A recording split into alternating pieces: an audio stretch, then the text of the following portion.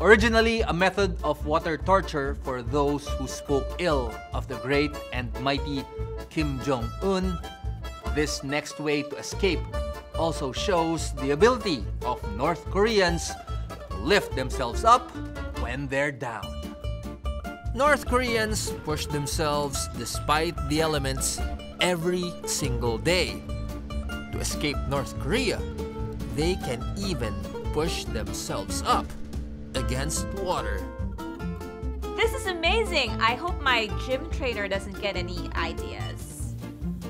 So how is this water workout even possible? As Wayne moves at speed across the surface of the water, he angles his hands down so the water comes in and strikes them and gets deflected downward. And in response, there is a force that pushes Wayne back upwards. If he hits enough water molecules per second, it will provide a big enough force to hold him up above the surface. Another trick Wayne employs is that his feet are actually supported on the structure of the boat. And those supports are only taking half of his weight.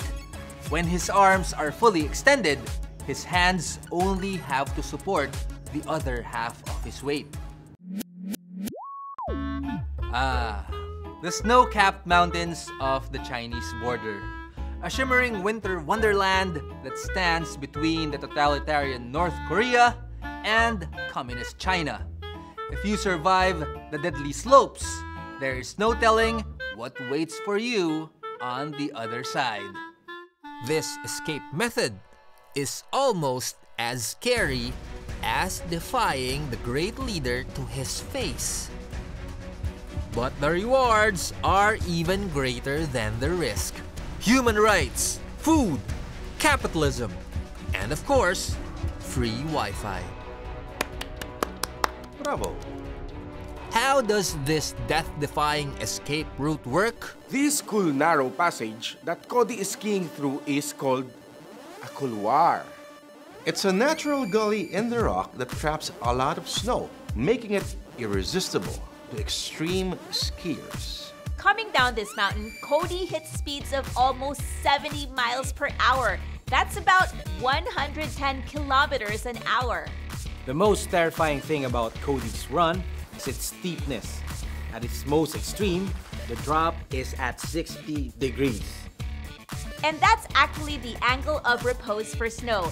Any steeper, the snow will start sliding down. And this is how you escape North Korea in the winter. The China border, a harsh winter wonderland. The DMZ, a harsh landmine wonderland. Is there no option for escape? There's always the water skiing wonderland known as the Sea of Japan. A hot air balloon. What a scenic and relaxing way to escape North Korea. Or is it?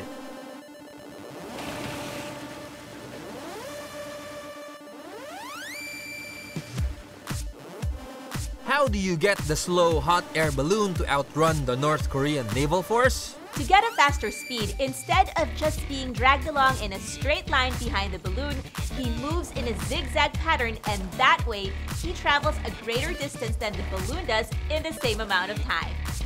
If the balloon were a lot higher, the line holding Karsten would be almost vertical, essentially pulling him upwards and out of the water.